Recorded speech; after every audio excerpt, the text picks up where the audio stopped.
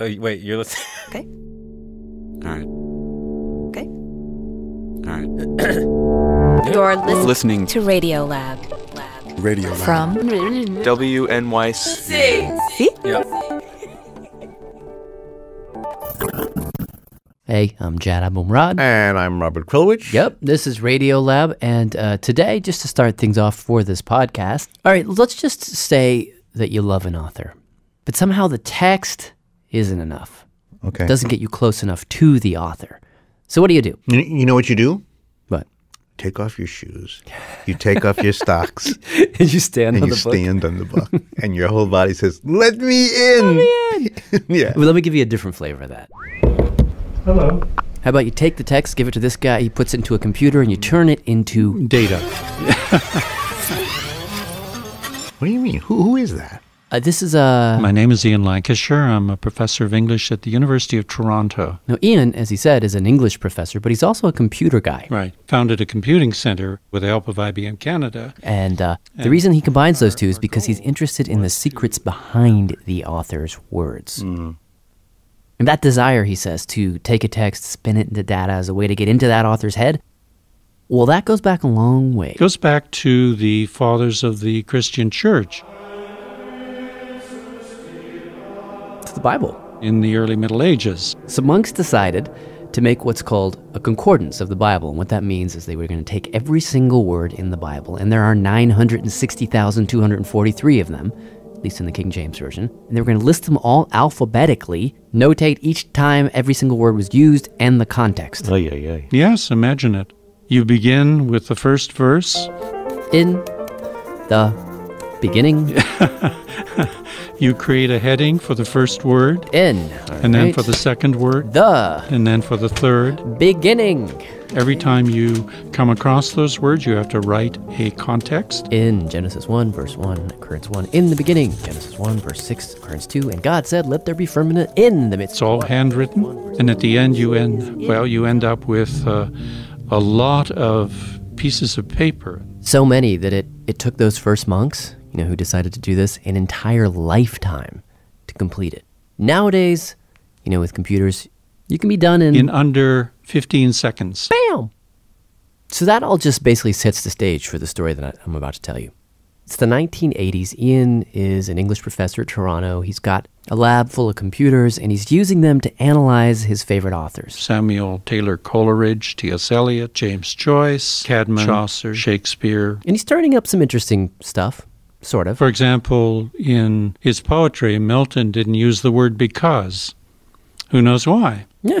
But at a certain point, Ian decided to look at more modern authors. And so I turned to Agatha Christie.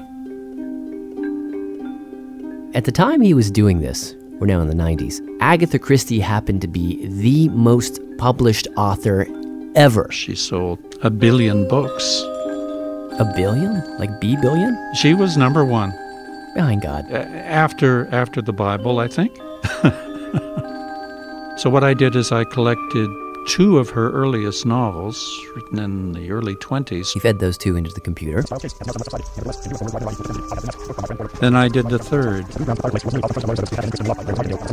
Eventually he would add in 14 additional books that cover 50 years of Agatha Christie's writing. What is the computer doing exactly? Measuring the individual concordance, word frequency, the vocabulary of the works. And all the while it's spitting out these reports. And I saw the totals at the bottom. So all this Now, took first of all, the place woman wrote within 1 80 minute. detective novels, which is I just realized amazing in and of that itself. there was something- The computer found that her use of language was relatively consistent and normal for the first 72 of those books. But something happened on book number 73, something drastic. What? Suddenly, her use of words like Words like thing, anything, something, nothing. what Ian calls indefinite words, These words increased 6 times. but also when the computer added up the vocabulary size of that book, That is, how many different words are there in the first 50,000 words of a text? it found in this book there were 20% fewer different words. That is astounding. That's 1/5 of our vocabulary lost. It gradually dawned on him that what he might be seeing was the very beginning stages of an author losing herself. She had developed Alzheimer's.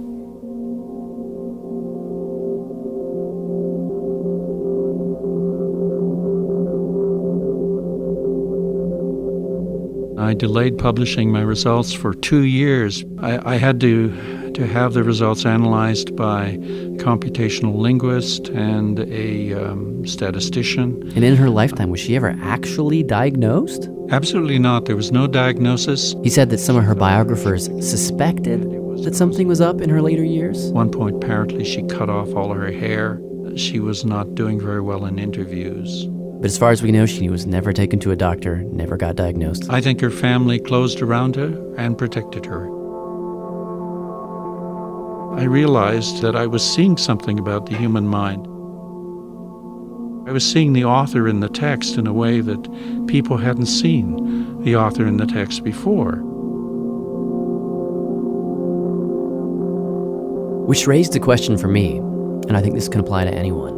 I mean, we all write a bazillion emails a day. I've got a decade's worth on my computer. Does that stuff hold clues about what will be?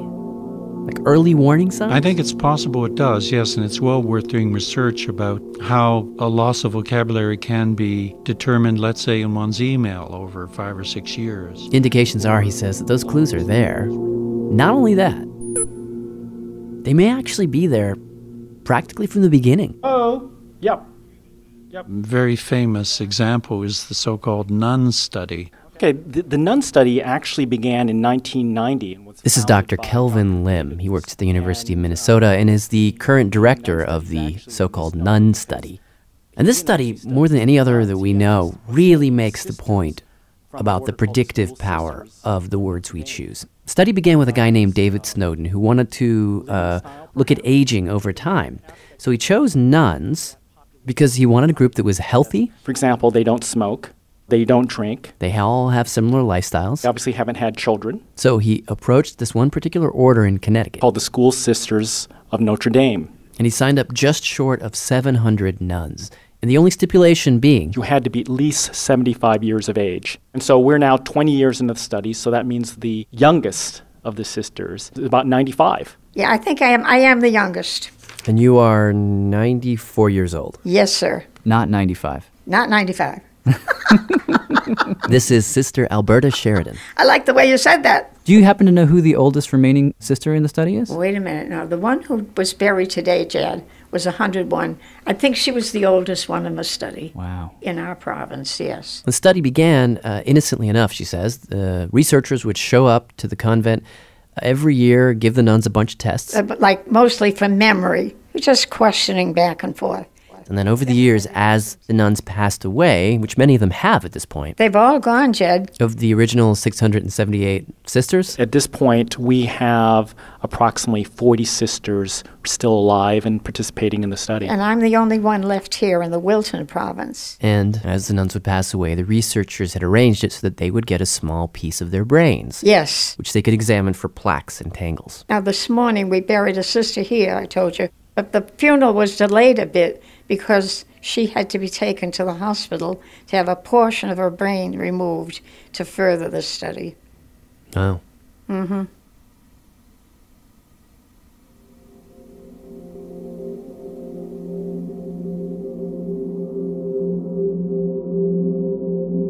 Hello, this is David from Berlin. Radiolab is supported in part by the Alfred P. Sloan Foundation in enhancing public understanding of science and technology in the modern world. More information about Sloan at www.sloan.org. Science reporting on Radiolab is supported in part by Science Sandbox, a Simons Foundation initiative dedicated to engaging everyone with the process of science. Okay, so here's why I bring this study up. Because of an accident that happened pretty early on that changed everything in the study. David Snowden, the main dude, was in the convent archives, and he was talking to the archivist. The archivist says to him, hey, you know all of these nuns that you're studying who right now are over the age of 75? I actually have the essays that they wrote right when they got here. And they did this roughly at about age 18. Like 60 years before? Oh, yes. Oh, yeah. Right. I have a copy of it at home. Oh, that's great. Come on in, Naomi. Thank you so much. We actually asked a reporter, Naomi Starobin, to visit Sister Alberta at her home in Connecticut. Are you late? today? and have her read her essay that is now 76 years old. Yeah, go ahead. 2 days after the birth of the Christ child, I was brought as a belated Christmas gift to a Mr. and Mrs. Albert Joseph Sheridan of Providence, Rhode Island. A week later, the sparkling waters of baptism were poured over me. I'm not going to read all this silly stuff that when I first entered. Why not? It sounds kind of saccharine. I was only a teenager when I wrote. But here's the thing. When the researchers found the essays, like the one you just heard, it was a gold mine. There's a major, major find. So they analyzed the essays looking primarily at two specific features of the language that was contained in these narratives. That's Serguei Pakhomov. He does the analysis for the current Nun study. In particular, they looked at the notion of grammatical complexity and idea density. What is idea density? What does that mean? Idea density is a measure that looks at how many basic units of meaning are contained in any given utterance, divided by the total number of words in that utterance. In other words, the date of my birth is December 27th. Like if you were to listen to Sister Alberta's autobiography. When I was 11 years of age, my dear mother was called to God. It's the number of little discrete ideas she's able to cram into one sentence. This was to be a turning point in my life, as I had always had the ardent desire to become a sister. Here's a classic example of the difference between low and high idea density. Here's low. From Sister Helen, I was born in Eau Claire, Wisconsin on May 24th, 1913, and was baptized in St. James Church. Okay, that's low. Now here's high. From Sister Emma, it was about a half hour before midnight between February 28th and 29th of the leap year 1912 when I began to live and to die as the third child of my mother, whose maiden name is Hilda Hoffman, and my father, Otto Schmidt. I gotta say, I'm liking the first one. Jed, probably you as a journalist, see the first one as straight to the point. Yeah, it's good writing. And the second one seems kind of embellished. A little bit, yeah. But here's the punchline of all this. It turns out that the people who, when they were 18, wrote in that journalistically very precise, low idea density sort of way, those people, 60 years later, were vastly more likely to develop dementia. In fact, based on those essays alone, the researchers could predict, with about 85% accuracy, what the nuns' brains would look like when they died and were able to look at the brains. I mean, would the brains have plaques and tangles that you associate with Alzheimer's, or would they not? What? I mean, that's just crazy. Wait, why? It's backwards reasoning. Well, we'll see. We'll see. I'm just suddenly I'm suspicious. Here's a man who, from what you just said, has found the ones who got sick and working backwards, found certain incidences of this, that, or the other, and says, this is a cause that produces this effect. No. There's no cause and effect here. These studies are demonstrating associations, right? They're not demonstrating causality. All right. It's a very important distinction. This is just a correlation, okay? But, that may be one of 190 correlations that produce people who get Alzheimer's in the end. Yeah. But let me argue your case actually from a different angle. Like, would this kind of linguistic analysis actually be relevant in the age of Twitter, where everything is short and clipped? But people who Twitter don't only Twitter. They might also write small, short, dense essays for their... Yeah, but, I guess you are right. It's mostly about the thoughts in your head, not so much what you write. Well, so what about Agatha Christie? Was there a conclusion about Agatha? Yeah, there was. Agatha Christie writing Elephants Can Remember. This brings us back to Ian Lancaster and that 73rd book of Agatha Christie's that he analyzed and found that her vocabulary dipped. Well, before he did the analysis, he picked up that book and gave it a read.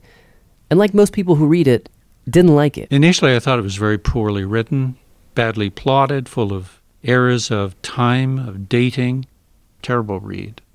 Then I realized, when I looked at the title, Elephants Can Remember. You realized that maybe Agatha Christie sensed what was happening to her. She was responding to that truism that elephants never forget. The chief character is an aging female novelist named Ariadne, who is a foil for Agatha herself, and Ariadne, is suffering from memory loss. In the story, she tries to help a detective solve this crime.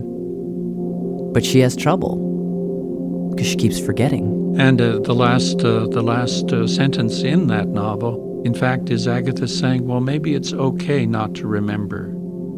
Wow. She was trying to defend herself, defend her sense that she was forgetting. She was losing her vocabulary. She was losing her language.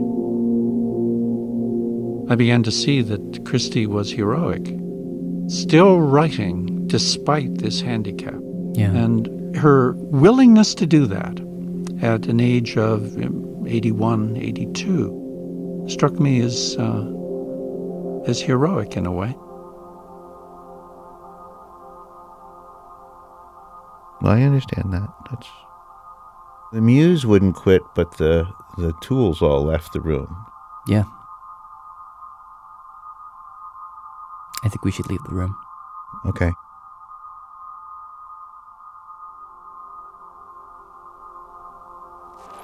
Radiolab was created by Jad Abumrad and is edited by Soren Wheeler.